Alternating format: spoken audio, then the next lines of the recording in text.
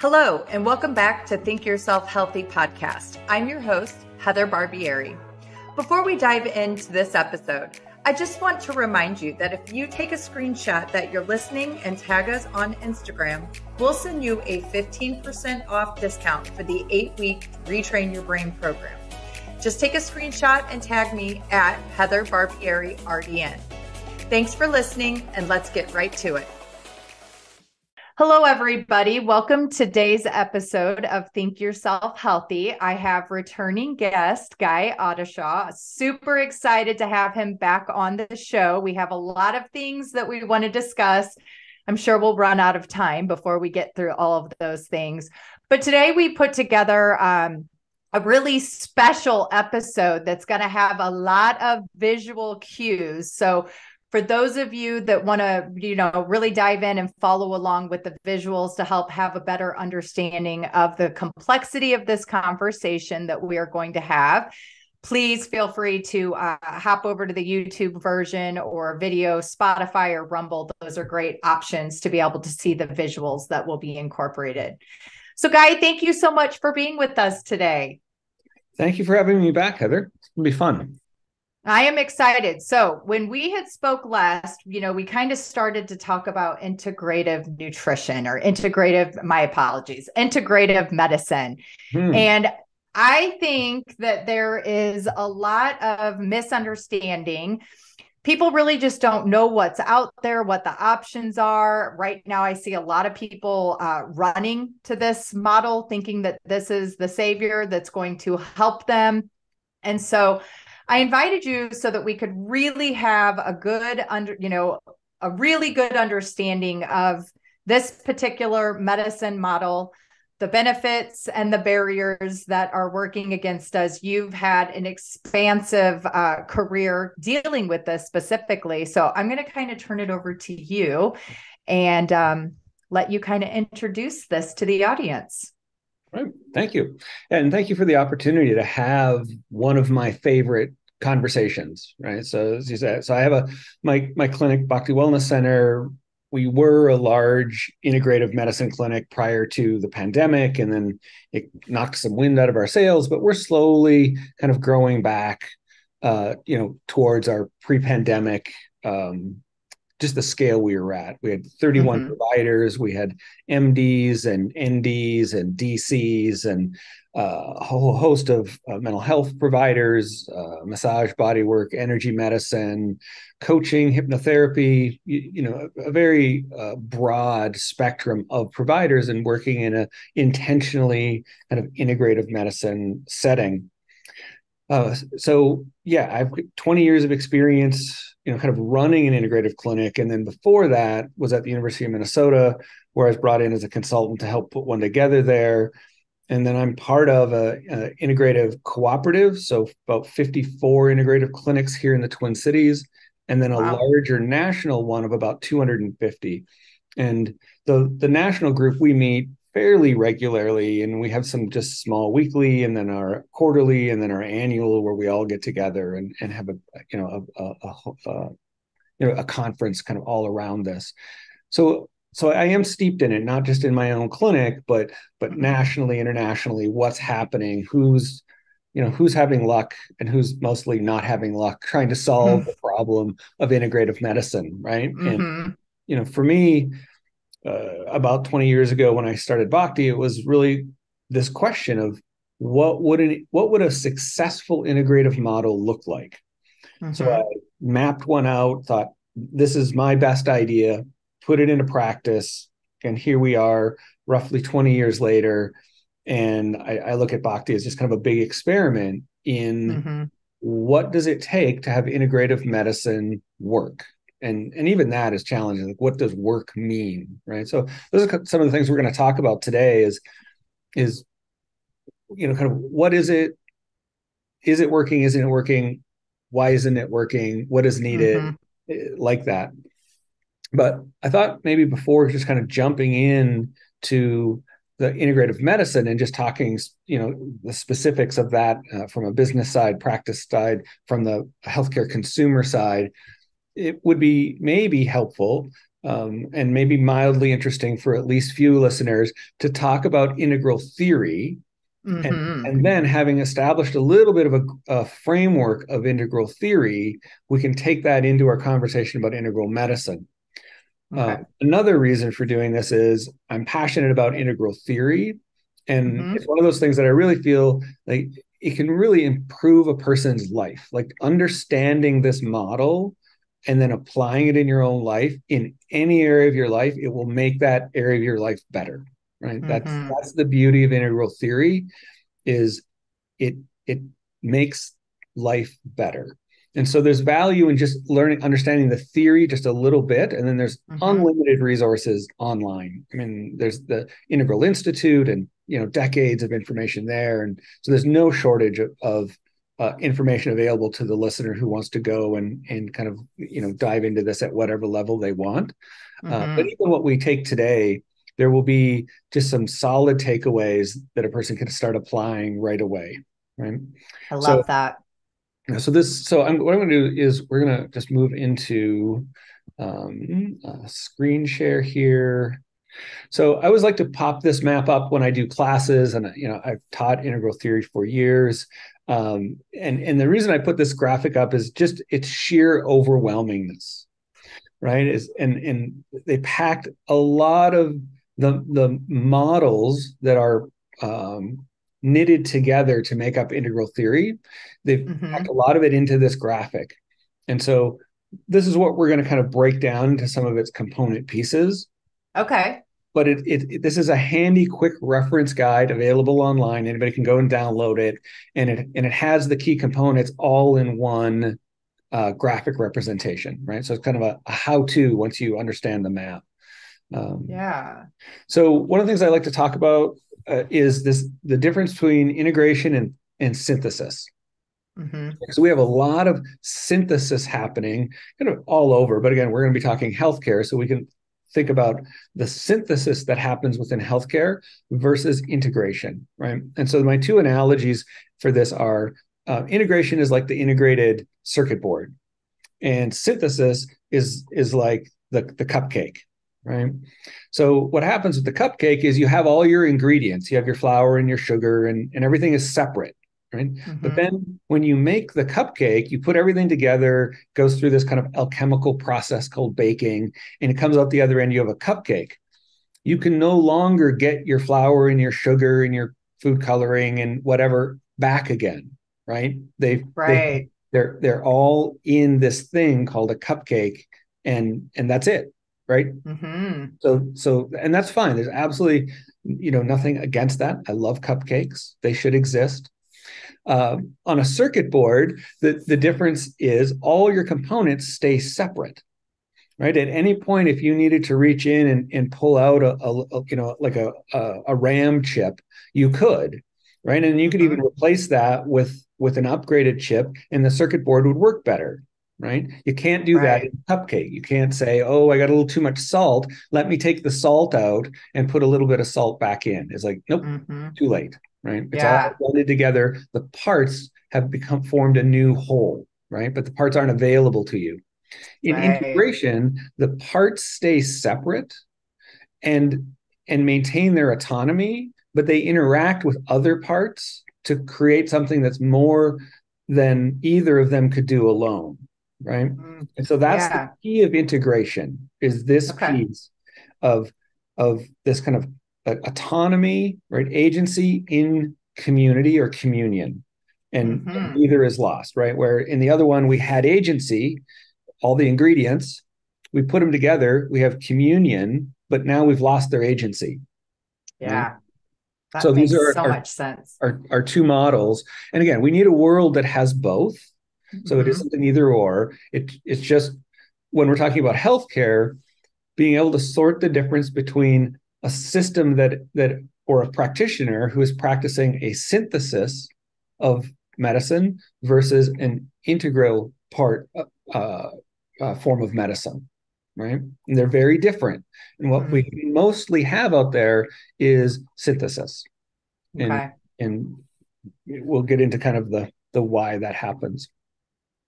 So next thing that's worth saying is this whole idea of integral theory So this is the work of Ken Wilber from, I'm going to say 25 years ago, might be a little bit more than that.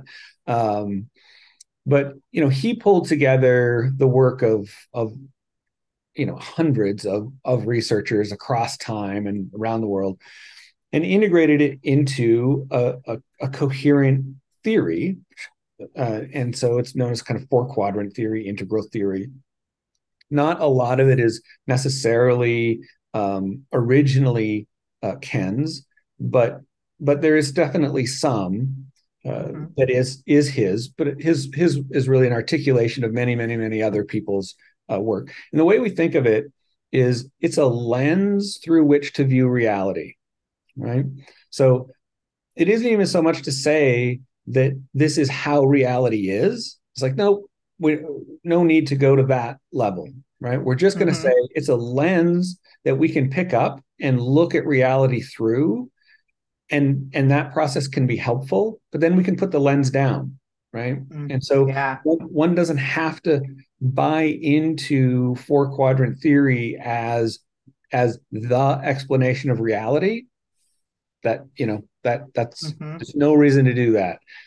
We just want to think of it as a lens that we pick up, we use, and then we set aside, right? And so this is what we're going to talk about today is a lens.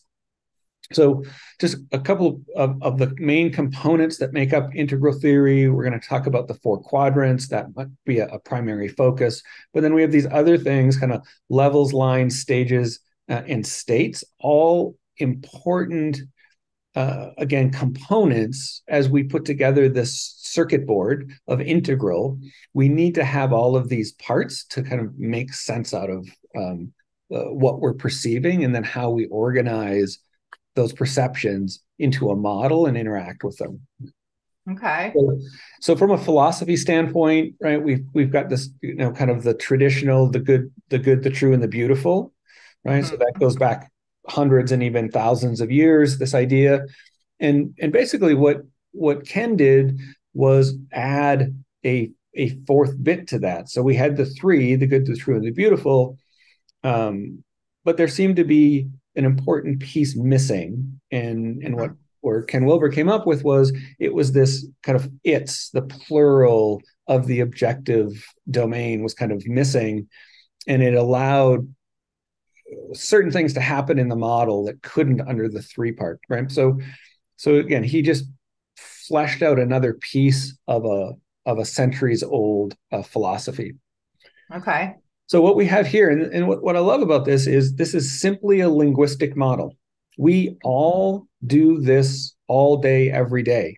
We might not know that we're doing it because nobody pointed to it. But when I teach the classes and we get to this point, there's a lot of people that are just like have an aha, right? And so this is our natural language, right? So we have a first person, an I, and a second person, kind of an it, or a second person, a we, and a third person, an it. What was missing was a third person plural, so it's plural. Okay. Right. So that is like my inner experience. Right. That's my first person subjective internal experience. And then like you and I are having a dialogue. So the moment there's two, there's a we, and there's an intersubjective space. Right. So there's that. And then there's the object. So maybe that's my computer, your computer. We have an object. And then there's the objects plural, which is maybe something like the internet. Right. So we have all of these components, right? And so the idea of integral theory is existence kind of is tetra emerges, right? Reality is always emerging in these four quadrants simultaneously. One isn't more important than the other. They always already are, right? And so at least from our perception side, right? And again, we don't want to get into reality as like this. I, as a human being, perceive the world through this construct, right? I make sense of it because we make sense linguistically, right? Thinking is language.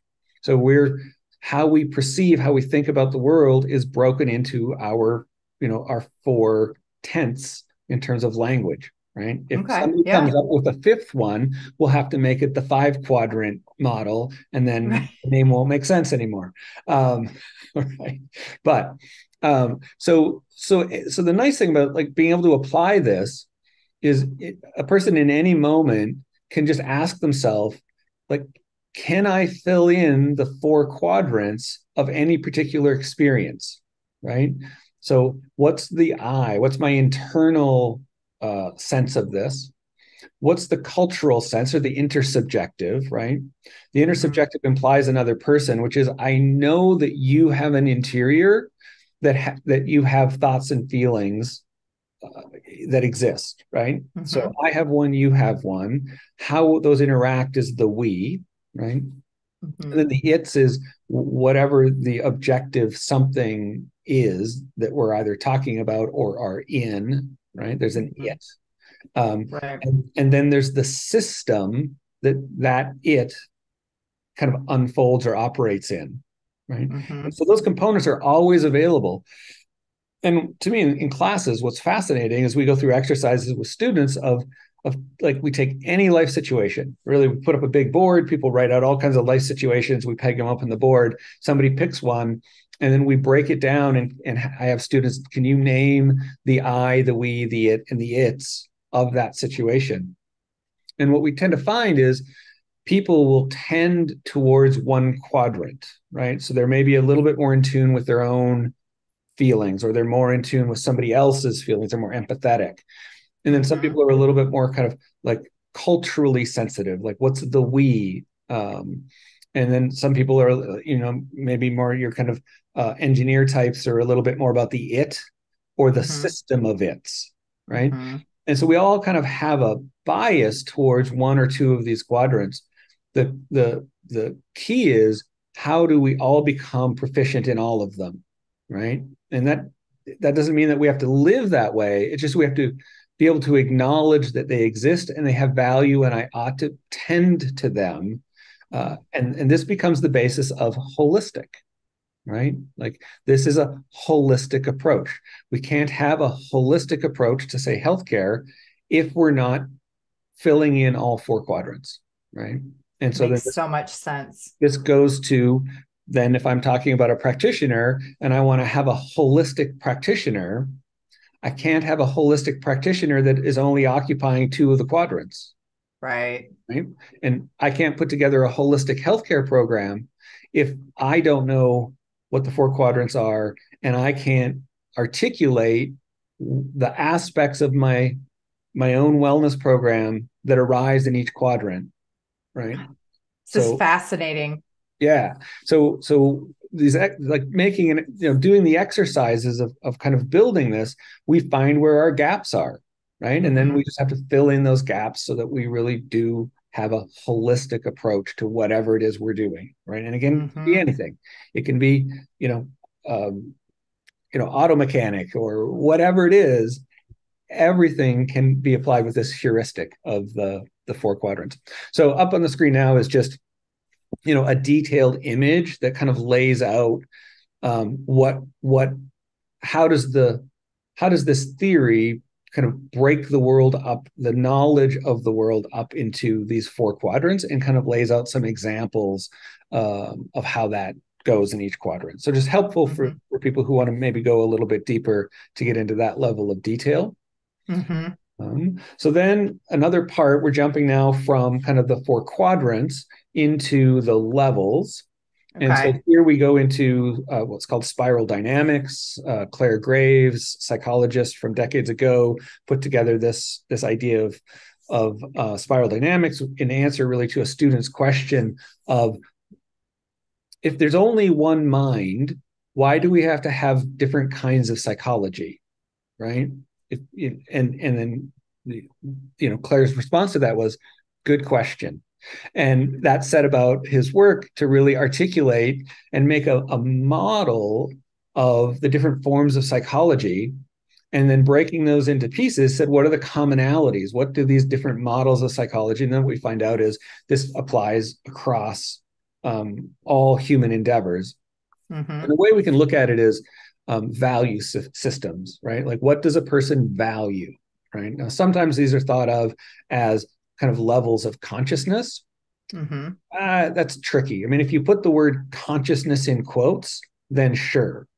But mostly you're safer if you just think of these as value systems, right? Okay. So we have these kind of hierarchy of values. And so I'll just say a little bit about what we're seeing on the screen here. So kind of more, towards the lower end of the spiral, we have this idea of protection, Mm-hmm. right? So protecting our resources, protecting, our nuclear family, our kin, our tribe. So this kind of expanding array of what I protect, but a person who's more at this level is kind of in the like, it's mine, you can't have it Mm-hmm. approach, right? So then we move to control, right? So control gets a little bit into kind of power dynamics. We have a next level up is conformity, and this is often connected with truth. So people, again, you can get into a number of things here. I would say we have a lot of this playing out right now in our culture, right? Yeah. What's true, what's not true.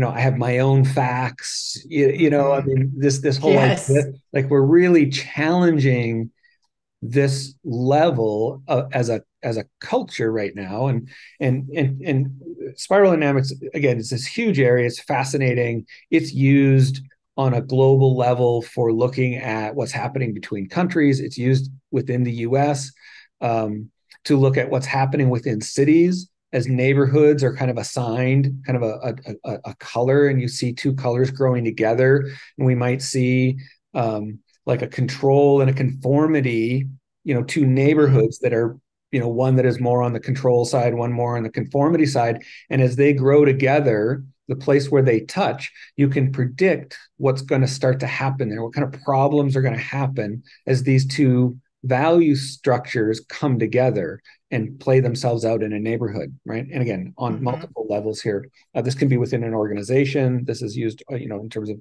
organizational development as well. So then next, so we have conformity, then we have kind of achievement or prosperity as kind of a value system, right? And then we get into kind of the next level, so kind of more of a learning, so a systems approach, and then into experience or holistic. So these words all have pretty specific definitions within this system, uh, Mm-hmm. to make them kind of functional handles. But what you see is basically, as you move through the levels, there's a growing from an I to a we, and the next level will be more of an I, and the next level will be more of a we. So it goes between I and we, and from a sphere of inclusion, from, say, again, like just me and my nuclear family, me and my kin, me and my tribe, and growing. So this is the kind of, as we mature, as our Mm-hmm. value systems mature, they tend to have a bigger embrace, a broader perspective. And that's what Mm-hmm. we see, in these kind of levels, is an increasing perspective and inclusivity of the level before it, but it takes that level and grows it, right? That's the Okay. Yeah. process here, right? So here again, kind of another just kind of map showing this, breaking it down a little bit. Again, for folks who are going to see the video version of this, there'll be some additional information in there for you, more than we need to go into today. So now moving into lines, right? So we have our levels and now our lines. So what we're showing here is kind of an emotional line, a kinesthetic line, a musical line, interpersonal line.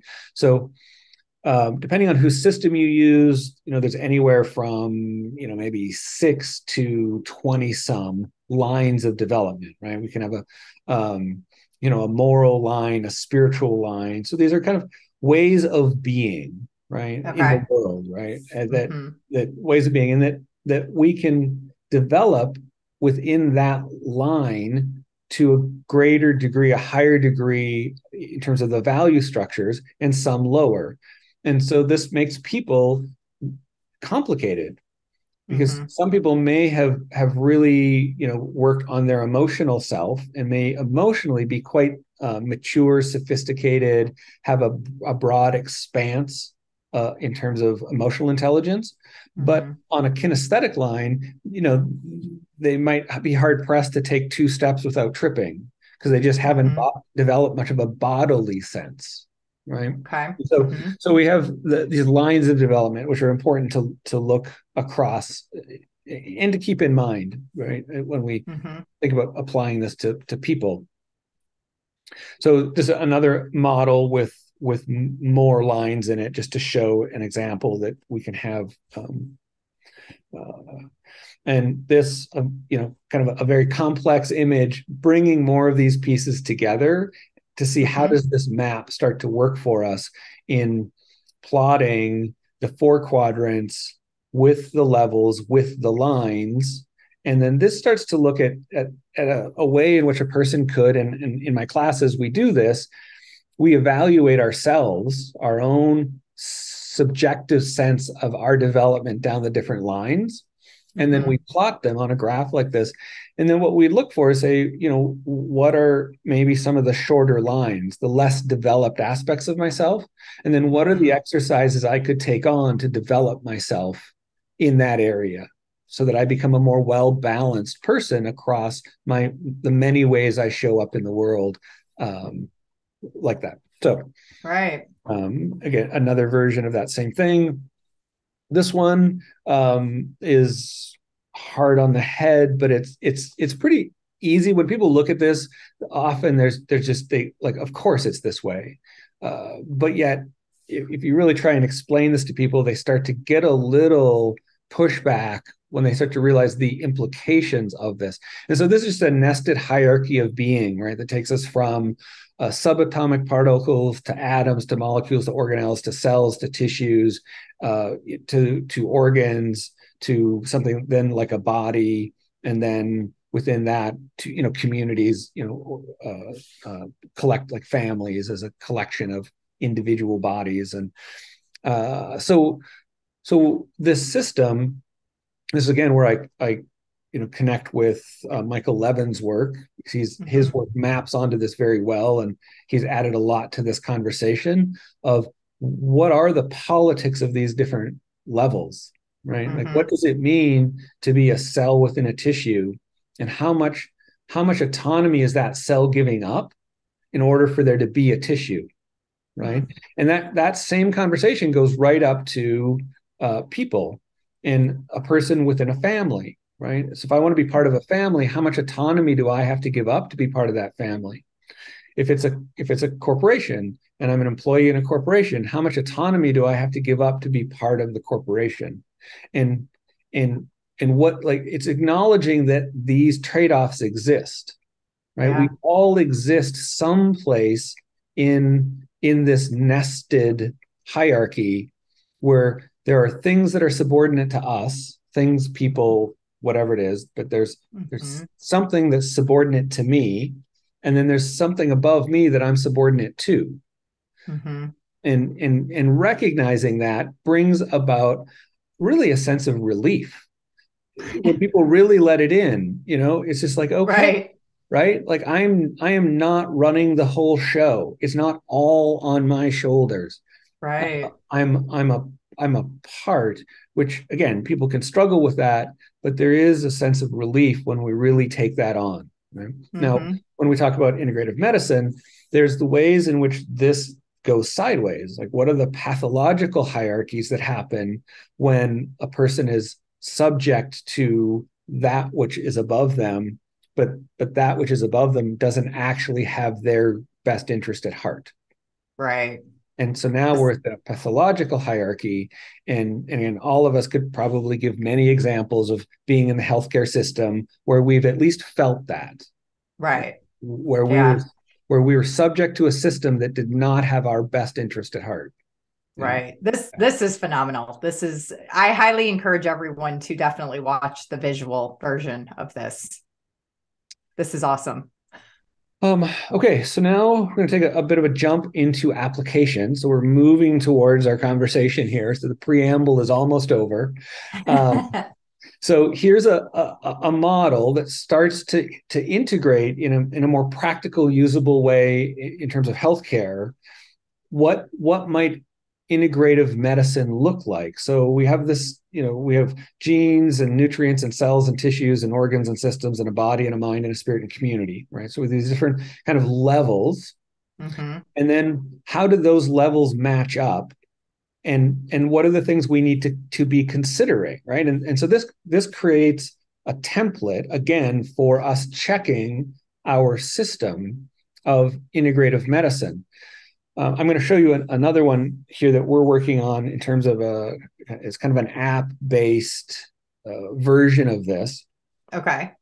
So that we can dial in the things that would be particular to us. So me in a clinic, it might be who are the practitioners on this integrative team?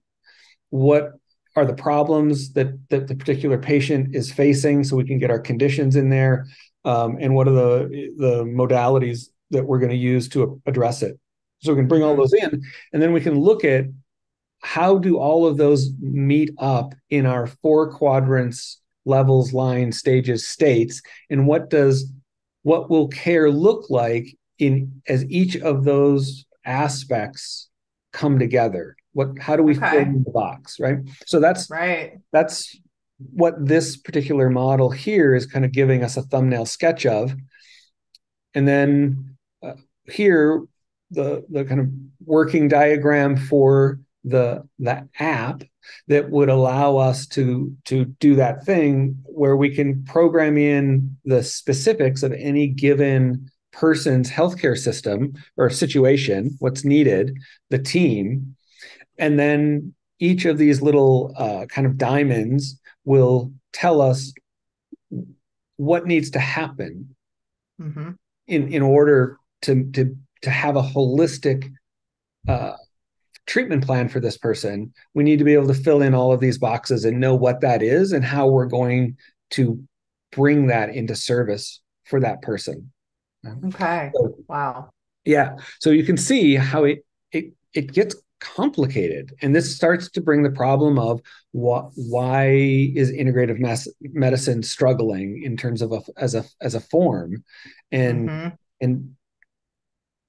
this is part of it, and then we're going to get into in more detail how does this actually play out. So I'm going to stop the screen share. That was very helpful. Thank you. Glad that very helpful. Came across that way. It's a lot of information. I mean, that a lot of information, but hopefully it gives people a general kind of grounding and then something to do in their free time. Go dig into all of that, and it's infinitely valuable, right? It's to me, it's tragic that at this point in time, roughly 30 years out, that integral theory isn't part of our school, our educational system, that it isn't just foundational, because it's foundational. It's fundamental to how we perceive the world and how we engage the world, and all of us would be served with a better map for how to navigate the world. We just this is a better map than what we've inherited. So now integrative medicine.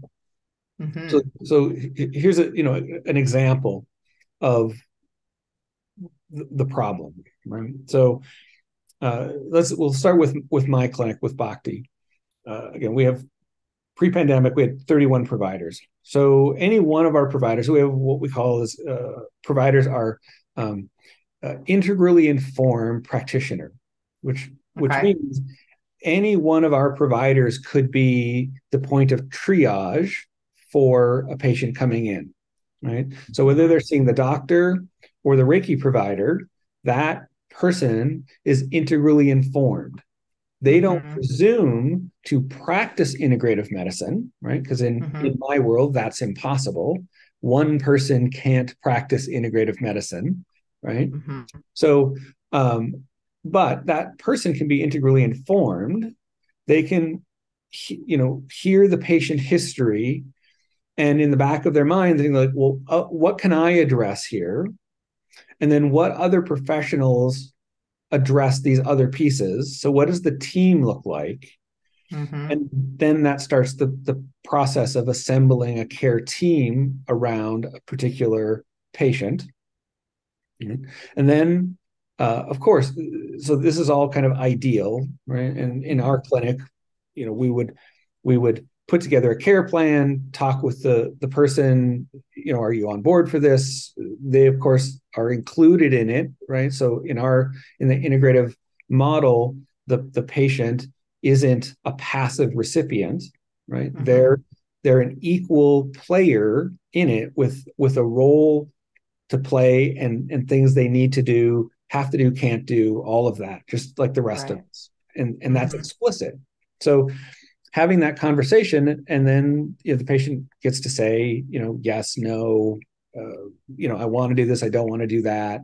Again, because what comes in is personal preferences, the value systems. So if you have somebody who has a particular value system that maybe isn't open to a particular modality,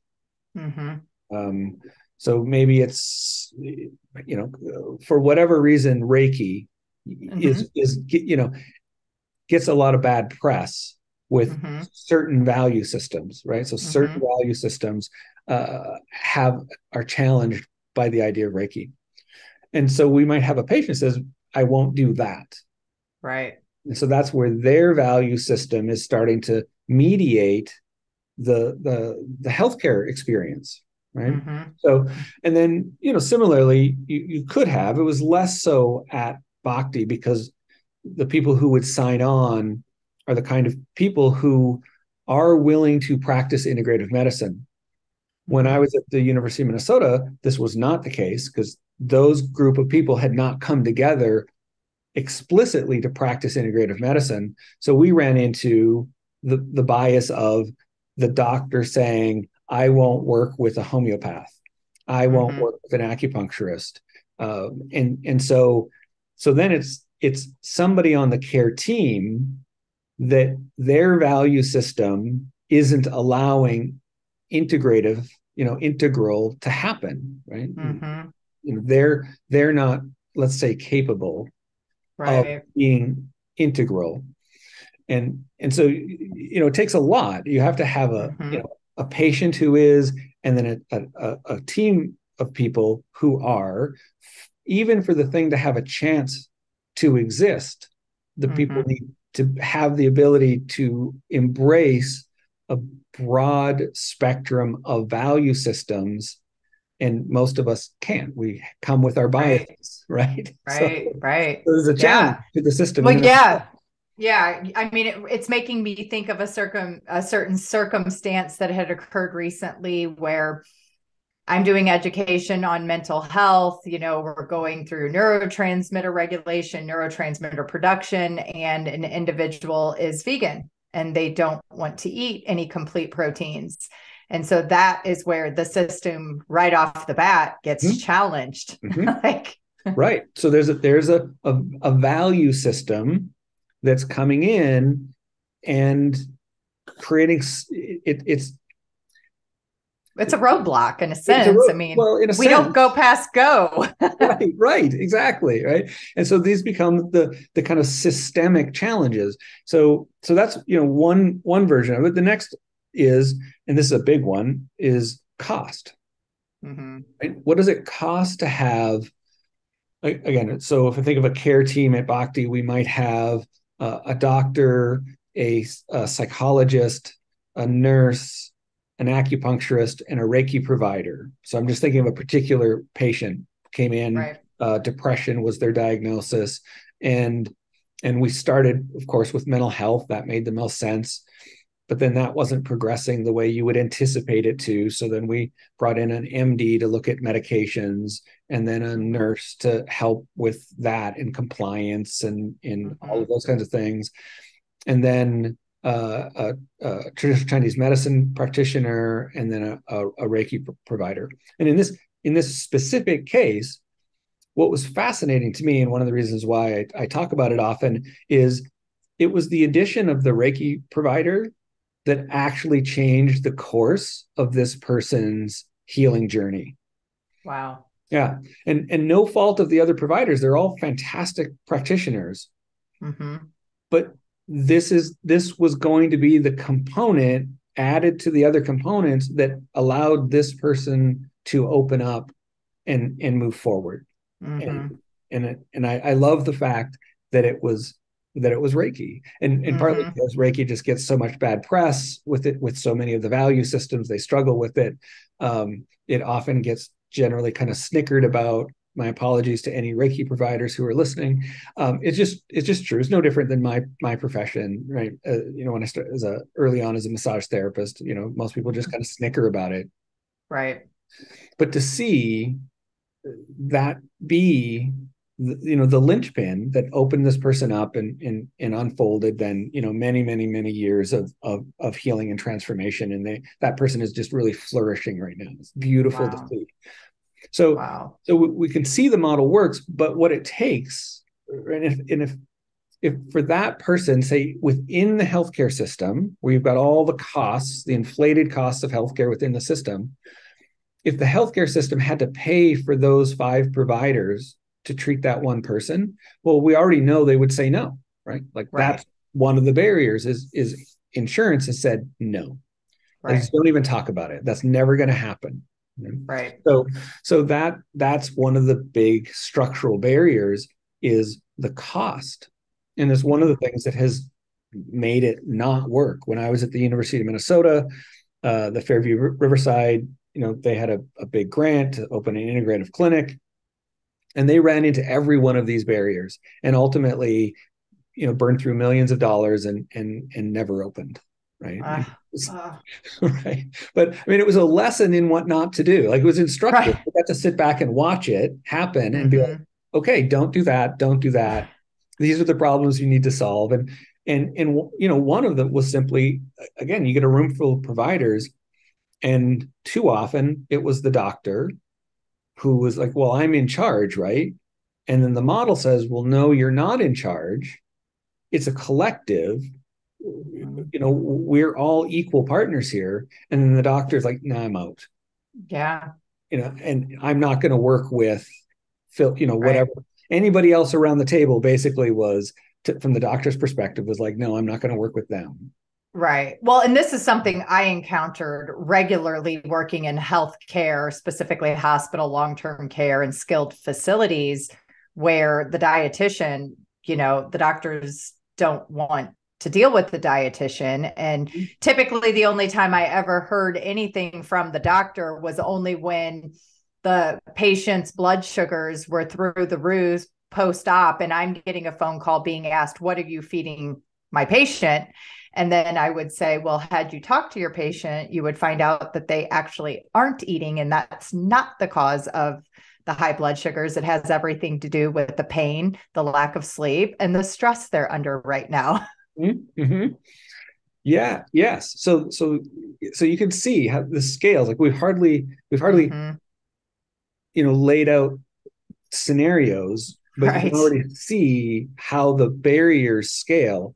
And on one hand, and I want to say, from the doctor standpoint, we're not anti anybody, and doctors find themselves in a unique position. Part of that has to do with their license and liability, training, expertise.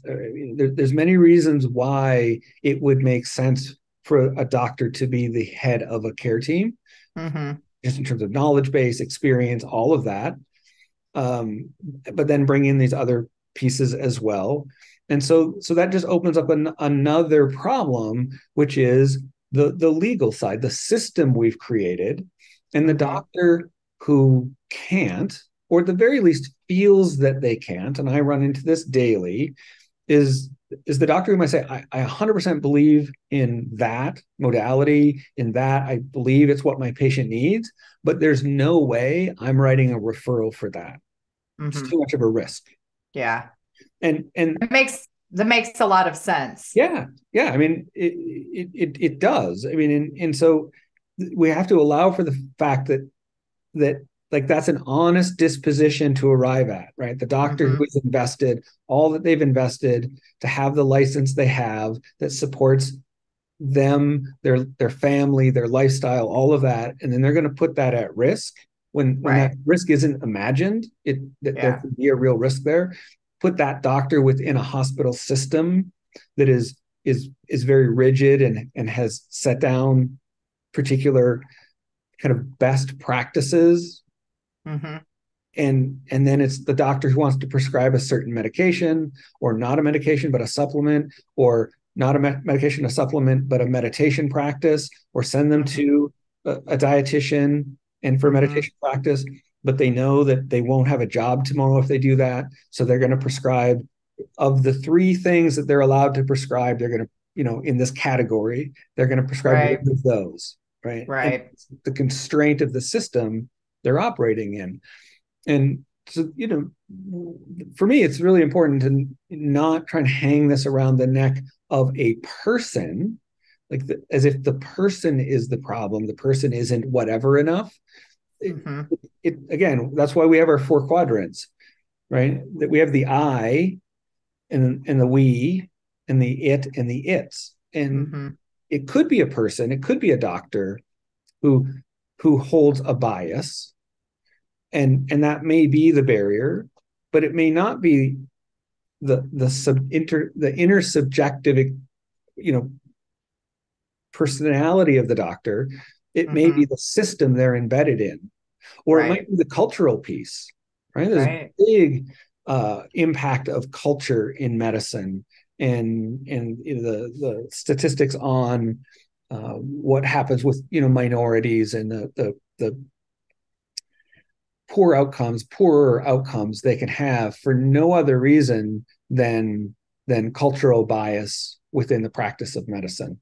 Who gets pain medication, how much pain medication prescribed by a doctor, and the mediating factor is just cultural bias. Yeah. I actually had a conversation with a friend recently who decided that they hit a midlife crisis and wanted to grow out dreads. Very intelligent, educated individual, and sliced almost an entire finger off. And so he went to the ER, was trying to get this, fixed. And they wrapped it. They did all the things to it. And then at the end, he said to the nurse, "Am I going to get any pain medication for this?" And they refused. And they refused based off the dreadlocks that he was wearing, and just assumed that he just wanted the pain medication, and he was furious. But yeah, I mean, it's everywhere. I'm so glad we're having this conversation. My mind is just like, so many things are happening right now. But I think it's important that you have mapped it out up to this point about integrative medicine. In my opinion, I think a lot of the listeners perceive integrative medication as just a doctor who is prescribing a bunch of supplements. And that's the extent of what makes them different than going to, the Western conventional type of doctors. Yeah, absolutely. I mean, that has become synonymous. So we, kind of culturally, we change the name every X years, right? So if we go back a ways, we just had medicine. We didn't say conventional or anything because there was no presumption of anything else. Right. And then, we started to grow something that eventually was alternative medicine.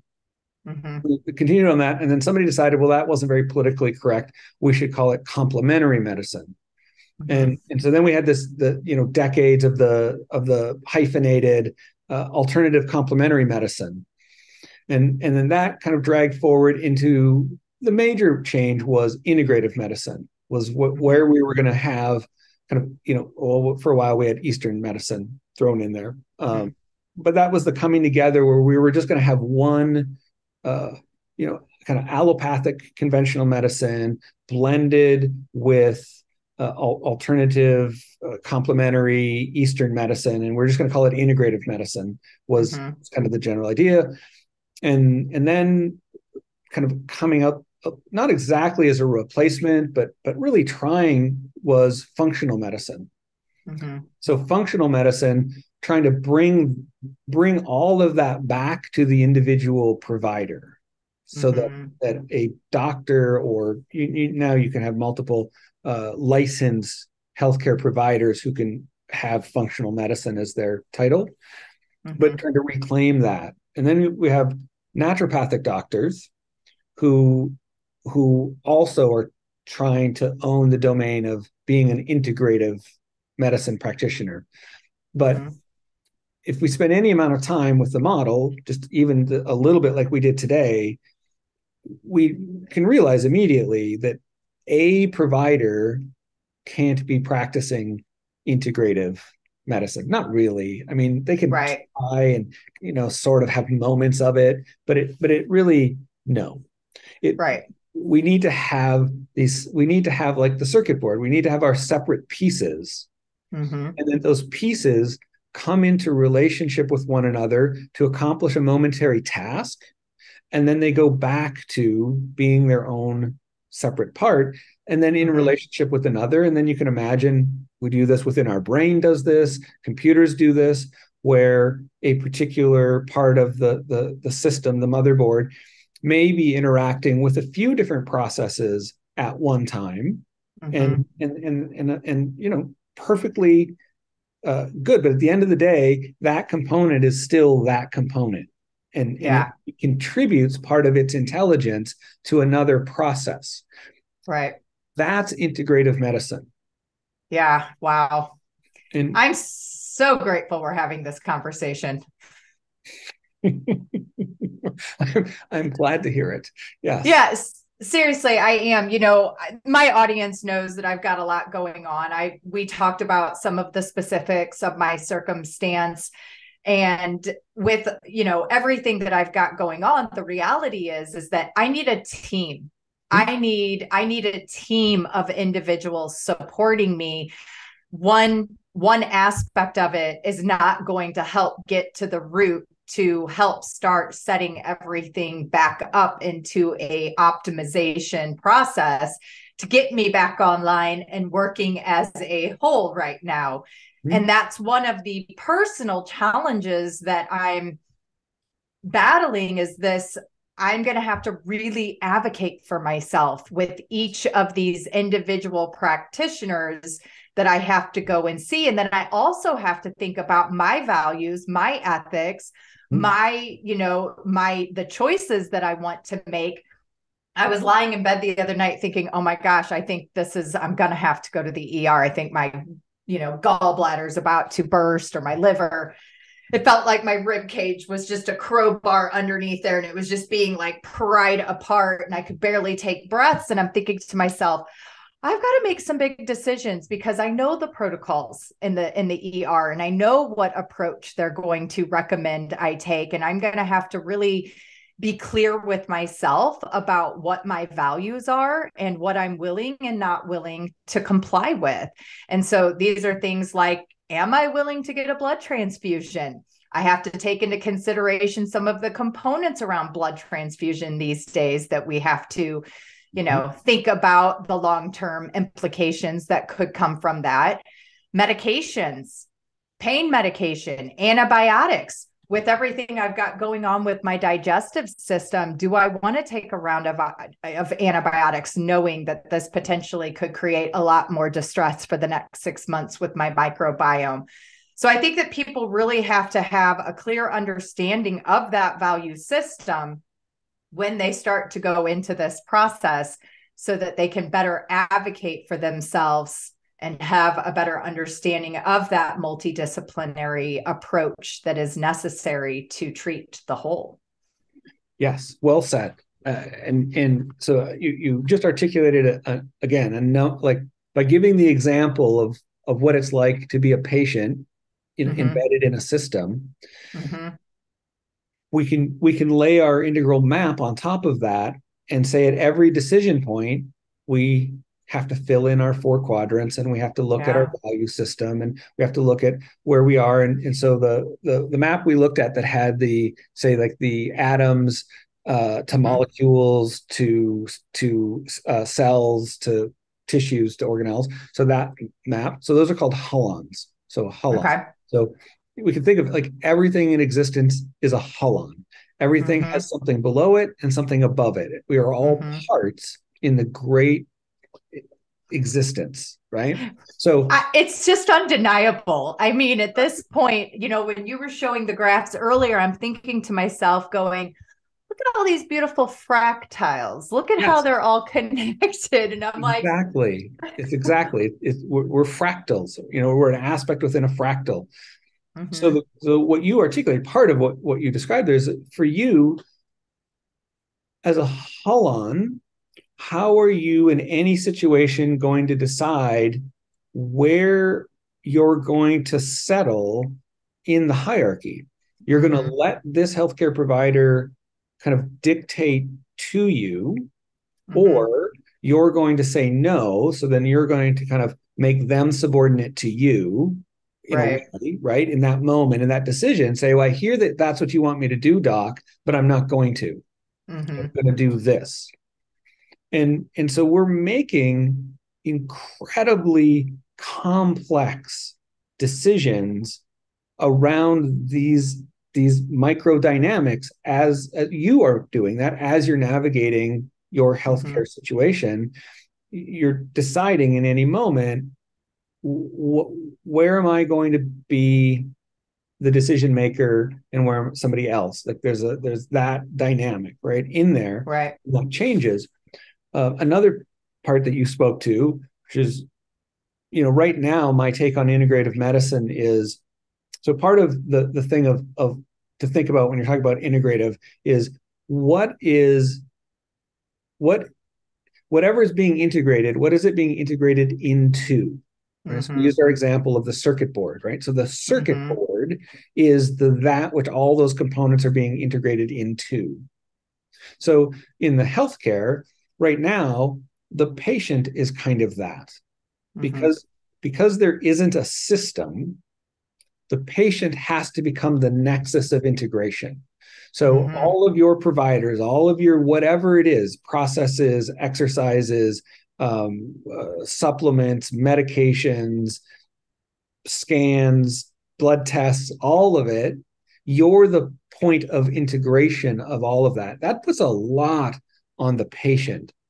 Right? And we don't have a choice right now because we don't have a system that we can offboard that to. We can't, Right. offload that onto a system that has an integral operating system, so that I Mm-hmm. know that my doctor, to the best of their ability, or my physical therapist, I take the pressure off the doctor, or my psychologist, or my qigong practitioner, that they have the capacity to locate themselves back to their Ahalan, and Mm-hmm. they locate themselves within the system of you Mm-hmm.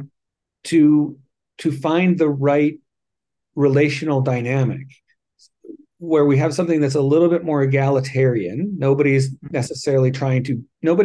self-selected to be in charge all the time, right? Right. Mm-hmm. But this is kind of what happens right now is when you have this disintegrated team, whichever provider you're seeing, well, rightfully, they're likely the what to say that they're the decider for their territory, right? So if it's your Right. medical qigong provider, they're the expert in medical qigong, Mm-hmm. but they're not the expert in chemotherapy.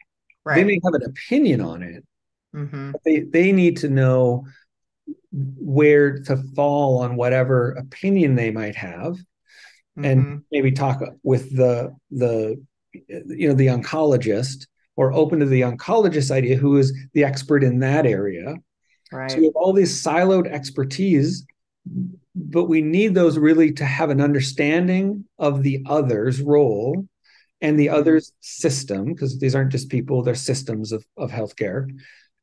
What's the nature of the interaction? Is there one? Isn't there one? Where do I need to be concerned? Where is somebody just doing power dynamics over turf Mm-hmm. versus having an actual, evidence-based or even clinical experience-based of, like, if you do these two things, that other thing is going to interfere with my thing, and I know that to be true, versus I feel that it might be true, right? And so again, you see again, you use the fractal, which is a great term here, how this just keeps breaking down into more areas of consideration. Getting overwhelmed and not wanting to look at it doesn't make it not exist. Right. They are, Yes. these things are playing themselves out. These are forces at play. We'll optimize the circumstance if we can have more of them in our awareness than less, right? Mm-hmm. If we can hold ourselves accountable to it and attempt to bring it into relationship with our providers to create something that looks like an integrative team. Mm-hmm. So, so you and I have been talking a little bit about your health and in your program. Mm-hmm. And my perspective, like, is this perspective. Right. I honor all of the people who are on your care team and what they bring, and I trust that they're professionals that are well-intentioned about your health and healing. Mm-hmm. And then something intelligent, hopefully, needs to be said about how all of these parts come together and which ones when, how much, at what time, for how long, to what degree. Right. That's part of what needs to get mapped out. And that's Right. different for every person. Mm-hmm. Yeah. So, this is where the individual, the patient, needs education and needs to understand that they are an advocate for themselves, and they have to empower themselves with that advocacy. And this is something that we aren't taught. I'll just share an example with the audience. So I had some issues with my health insurance lapsing and having to get the policy reinstated. So when I called my doctor's office to schedule the appointment, they said to me, "Oh, I'm sorry, Miss Barbieri, you're going to have to call back on the 1st of March in order for us to schedule that appointment because your policy isn't effective right now." And luckily for me, I know how the system works. So I said, "Oh, okay, well then here's what I would like for you to do. I would like for you to put me in as a private pay circumstance for the soonest available spot you have. And then when I come in, I'll bring my insurance card and we can deal with the insurance then." Otherwise, they were not going to schedule that appointment out. And that's where frustration starts to creep in for individuals and overwhelm starts to come on, because there's a sense of panic where this is a time-sensitive situation. I need to get tests. I need to have answers so I know what is next. And for a lot of people, when they're making those phone calls, they're getting frustrated, they're getting overwhelmed, and then that's when they shut down and they completely disempower themselves from continuing to be that advocate, to have a role in how all of this plays out. Yes. And then the other side of that is, when do I, as a self-empowered agent, advocating for my own well-being within the system, when do I need to pull that back and defer to, and not just push, because I think I know, and I'm just going to get the thing that I've decided I want or need or whatever. And anybody who gets in my way, I'm not going to stop until I get the thing. Right. That also can be an empowered, person, enacting self-efficacy. Right. But what they're missing perhaps is wisdom. Yes. Right? And so you have somebody who's just bullheaded plowing through the system. Right. So we're asking people to embody the capacity for both of those, and then have the wisdom to know which one should be applied when. And that's a big ask. It is. And so to me, this is my net out of 25 years of integrative medicine, and why don't we have a model that is working? And this is why, and what I've come down to, and this is my summary insight, is people are the problem. Bottom line is it's people. It's not the system, not anything else. It's people. Mm-hmm. And it's again, we talked about that, the levels and lines. Yeah. People are at different developmental stages in different Mm-hmm. lines. Mm-hmm. And we don't always have, like the person, that insurance phone call that you needed to make, you don't always have the person who is developed maximally in the line that Mm-hmm. you need, so that that person says to you, well, you know what we can do? I'm going to put you in as a cash pay. But by Mm-hmm. the time the appointment comes around, your insurance will be enforced. So we'll handle it with insurance. Right. But we're going to totally handle this way. Right. I Mm-hmm. mean, that's what you'd want to have happen, Right. is the person knows their role in the system, right? Completely. They know what they can and can't do and how to work, and Mm-hmm. is showing up that way for every person that they need to serve. They're doing that. They're Right. Everything is guided by, how do I help this person get the optimal experience, and like that's what we would want. It's just that's not Mm-hmm. what we get. Right. And it's because there's a bigger policy at play that's restricting that individual from being able to take that approach. Right. Possibly, or because we've all probably had the experience where you call in and you get one answer, you hang up, you call right back, you get a different help person, and you move forward. Same Right. company, same Yeah. policy, Good point. different Yeah. person.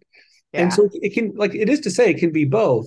But in again, in like just to own my own summary insight, to argue for its supremacy, is it's back to people. Yeah. No, you're right. You're Yeah. right. If the people change, the person won't implement a broken system, Mm-hmm. to a great degree. I mean, there are systemic restrictions. As much as I would like to, like, gravity not to affect me, I have not yet figured out how not to have gravity affect me. Right. So I am not bigger than gravity. Gravity is a bigger Right. system than me. So we Right. can have systems that we've built that do have more momentum than an individual can meaningfully impact. But typically, what we need there then is not an individual to change. We need a, a minimum optimum number of people within that system to change, and then they Mm-hmm. can change that system, and that can happen, essentially in no time. Right. Right? Once So will's there. with with where we're currently at in this crisis that we're in, Yeah. how can we take this model and try to move forward in a way that addresses the people problem? Yeah. Oof. And that's You don't have to have an answer. I just thought well, maybe. yeah, no, it's one of my favorite things, and it's why I've been teaching integral theory for close to, well, probably a little over 25 years. Is like, that was my summary insight early on. And Mm-hmm. so if I'm going to have any kind of a meaningful impact, it is going to be by putting in the time with a group of people, however many are willing to sit and listen to me, which is not very many people, and try and share this Mm-hmm. model of integral theory, and hope that more people will take a look at it, embrace it, factor it into their life to some degree, Mm-hmm. and then there's any number of versions of me, lots of people out there teaching integral theory, or things like it. Even if it has a different name, it's still about development. Like, Mm-hmm. all of us, every human being has to start at stage 0, Mm-hmm. and mature their way to whatever stage infinity is, right? So we Mm-hmm. all start at 0, and what we have is a culture that doesn't do a very good job of laying out a a value systems developmental process. Mm-hmm. Just don't have a culture that has put in place something that will move people from birth 0 to, again, optimum within a lifetime, right? Like what's Right. the maximum the average number of people could reach in terms of their value systems development across a life course. We haven't optimized a culture that does that. Mm-hmm. If Yeah. anything, we've done the opposite. Yeah. Right? Yeah. We've Yeah. kind of laid out like what, three: you're a adolescent, you're an adult, you're retired. Mm-hmm. And there's kind of cultural expectations for what you'll do in those three areas that we've set out, and that's about Mm-hmm. it. and and Right. and even then, it's kind of like, good luck. We're going to help you out a good Right. bit in the beginning. Here, we're going to help you go to school and get a bit of an education, and then after that, you're on your own. Right. And so we could do better for sure. Yeah. Yeah. So one of the things that you and I had talked about in the last interview was, really to the point of education. So ultimately, we have to do a better job of having conversations like this, sharing perspectives so that people can consider how does that fit into their value system, knowing whether or not they could take a direction or not take a direction. So how could we elaborate on this? How can we do a better job at helping to educate the masses to start considering different perspectives and then how that might associate to their value system? Well, I mean, I have a sense that's what you're doing, right? Certainly when you're on air, right? Yeah. That's what you're doing. You're bringing multiple diverse perspectives and giving people an opportunity to be exposed to a perspective other than theirs. And, Mm-hmm. and that's in many ways, that's the process. Like that's what it takes, is people willing. I mean, people need to still be willing to listen. They have to go seek Mm-hmm. it, find it, be willing to take it in. And then when they find something that challenges them, they have to be willing to stay with that and Mm-hmm. and work out that friction Yeah. versus turn it off and go like, I don't want to listen to that because that isn't supporting my already on board bias, which we, again, we Right. talk about this a lot in our society right now with our bubbles, and Yep. how people can get siloed in their bubble and never hear uh, another perspective that creates any like smallest amount of irritation in their Mm-hmm. nervous system, so that they can stay comfortably wrapped, in their little what kind of fleece bubble of myopic perspective, right? And Right. we built a culture that supports that.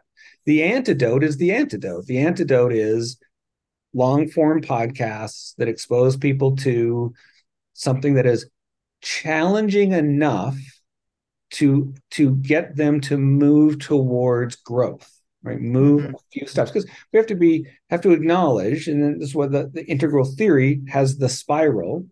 Mm-hmm. You have to cover all of the developmental ground of the spiral. You can't just jump up 2 levels. Right. You, Yeah. you can't do it. Not You can't live it. You can visit another level momentarily, have an insight. Mm-hmm. Meditation, psychedelics, dreaming can give us Mm-hmm. insights into another perspective, but we can't live those perspectives without building the internal infrastructure. So we call it, insight, realization, actualization. That's a Mm-hmm. process. So people need to encounter things that are just outside of their current level of growth enough that it pulls them forward. And then you have to Mm-hmm. do that every day for the rest of your life. Yeah. And in my opinion, I think that this is where visuals can be really impactful with helping to connect with individuals, to pique that interest, to get them to kind of stay with you for that 30-second time span that we have with someone's attention span nowadays.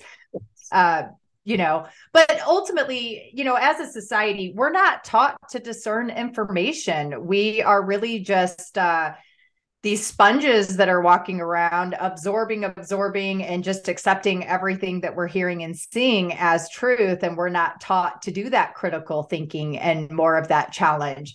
And, for me, I became a registered dietitian because I was diagnosed with a critically complicated kidney disease that had some really non-favorable prognoses that got me using my value system of I want to live, so I'm going to figure this out. And ultimately, I became a dietitian, started working clinically, doing diabetes, cardiovascular education, thinking that I'm going to change these people's lives. And then week after week, they come back, they're not making any change. And so it got me thinking, number one, I did not go into all this debt to be so miserable. And number two, this isn't about lack of education. There's barriers. There's all these barriers that are standing in the way that are keeping people from being able to take that consistent action. And that's when I sought out my master's, and, I got my master's in multidisciplinary health communications, specializing in cognitive behavioral therapy, because I had this inclination that this whole systems idea is where we're being caught up, that's keeping us from being able to have the outcomes and achievements that we desire. So again, I'm going to take it back to it's people. Yeah. It's people. And it is. You said it right there just a moment ago. I mean, I sit in front of people, on a daily basis. I do a lot of work in the dementia space, but it could be anything. But it's remarkable to me where I'll be talking with somebody who maybe has a new diagnosis of dementia. So they know that they're on a downward trajectory, really without any anticipation of a medical intervention, because allopathic medicine has nothing meaningful to offer these people, right? So it's that here's this terrible, devastating diagnosis. And then, somehow they end up talking with me, and I say, well, actually, there is reason for hope here. We have interventions that can be quite effective, right? The research shows about an 85% efficacy rate. Like, that's a high, like, if you could go to Vegas with an 85% chance you were going to win, that wouldn't be gambling anymore. That would just be winning, right? Right. So you just want to be one of the first people there before Vegas runs out of money. Right. But I've talked to people and I say, well, here's what you're going to have to do. You're going to have to, have these devices, and you're going to have to put them on, and you're going to have to do this, 30 minutes twice a day. Oh, I can't do that. Well, could you do 30 minutes once a day? No. And like, that's it. Like, that's the moment, like right there. It's like, wow, you won't spend 30 minutes a day basically doing nothing, right? Because you just put them on and lay there. So it's not like I'm asking people to go out and, do something Herculean. It's like, just lay there. And so I'm constantly surprised by the number of people who just won't do anything to help themselves. And again, in terms of healthcare, it's like, that's not the system. It's the person. But I'm wondering, is there a better way we can convey the value to them to help them have a better understanding of why the time commitment is necessary? Yeah. So here there's a number of ways we could look at this, but the first thing that comes to mind is the whole role, over the last few decades emerging of the coach. And so the role of the coach is motivation. How do you get a person to do the thing they already know to do, that they're supposed to do? They've got everything, but they just won't do it, or won't do it consistently. But the role of the coach is to hopefully remove these final barriers, which are the barriers to action. And so there's a whole area there. Again, our fractal breaks open again for this person of what's going on for them psychologically, emotionally, that they won't do the thing that will help them. And yeah, there's a lot to be said just in that domain, especially if we're talking about dementia, because now the organ that is needed to do the executive function is the organ that is compromised. And so that's challenging for people to make high level decisions when the thing that you make them with is the thing that's struggling. So we have multiple layers here, but nevertheless, it's a common problem across medicine, hence coaching, emerging as an essential healthcare resource. Yeah. Because compliance, I don't know the statistics on that. I probably should. I'll talk with Google later, but it's got to be one of the main contributing factors to poor outcomes is just patient compliance. Like every provider knows compliance is, at the end of the day, is probably the biggest problem. Yeah. Yeah. And, it's funny that you say that because you made me just think of a situation. But right now, part of my compliance, I have to give credit to my husband because he's texting me. Did you do your light therapy yet? Have you done your CES, your AB? You know what I'm trying to say. I do. But ultimately, he's on my ass right now, making sure that I do all of these things because he wants his life back. He wants us to be able to travel and to be able to fix real meals and all of the things. So he is an essential component to my compliance right now.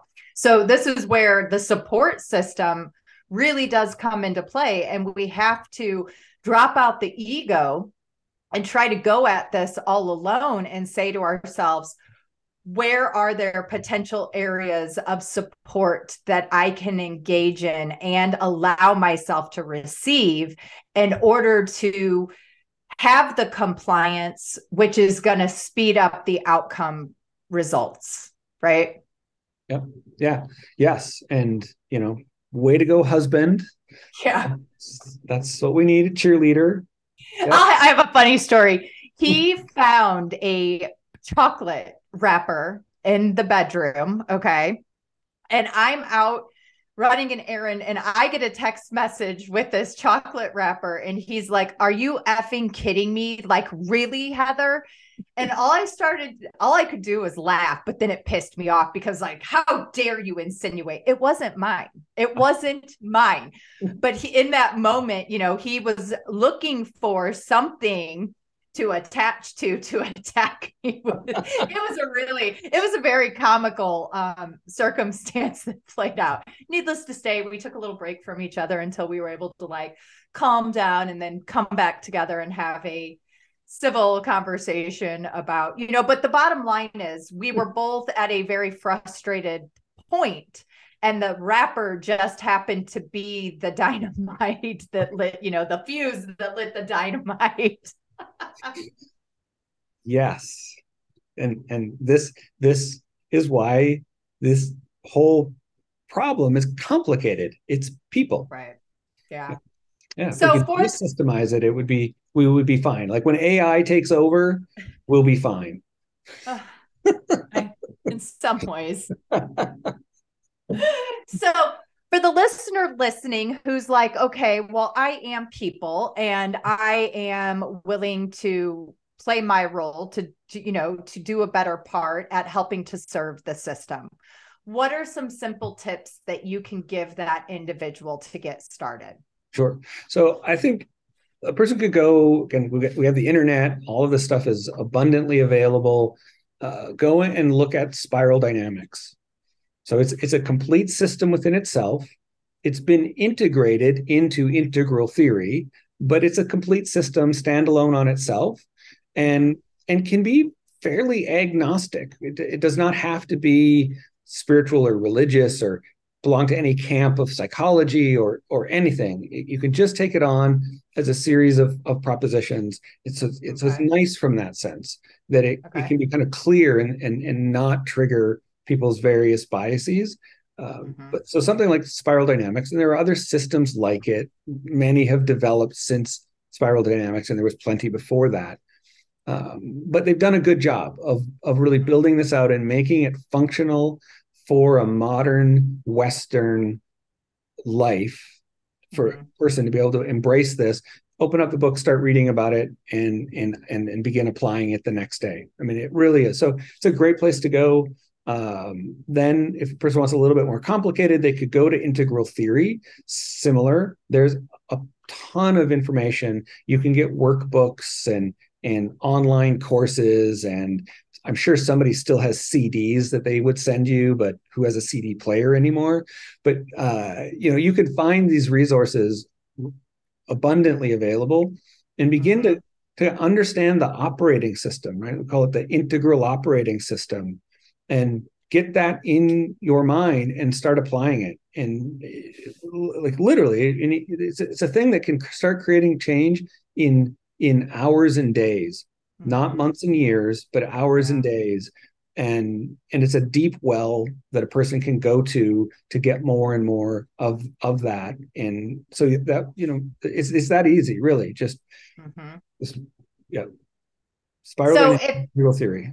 I love it. So I'm sure that there are a lot of listeners right now who are glad that they tuned in and stayed with us for this conversation, because I think that this really just brings a more expanded perspective to what the possibilities of this model is, what all the dynamics are that make it up. It's not just taking supplements, unfortunately, like a lot of people think.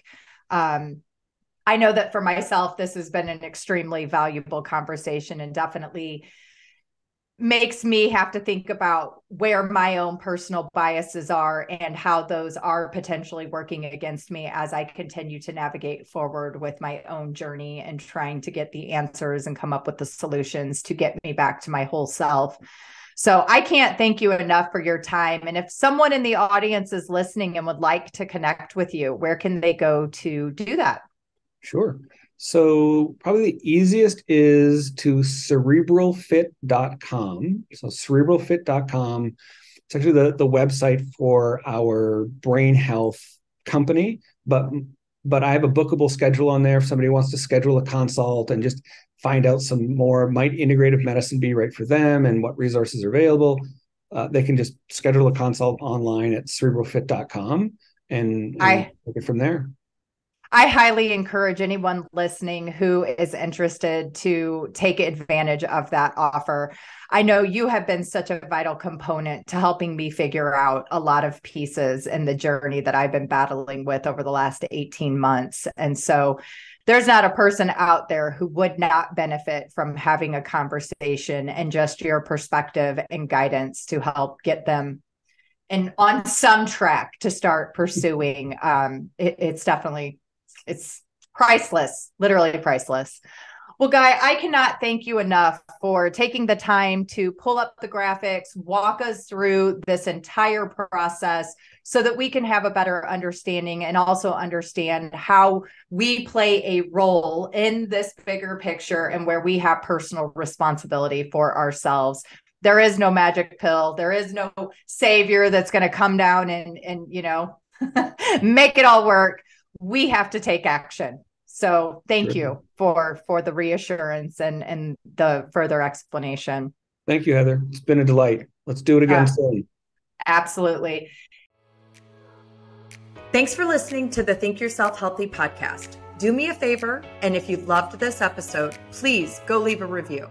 Reviews help make sure that this content reaches more people so that we can continue to heal as a collective.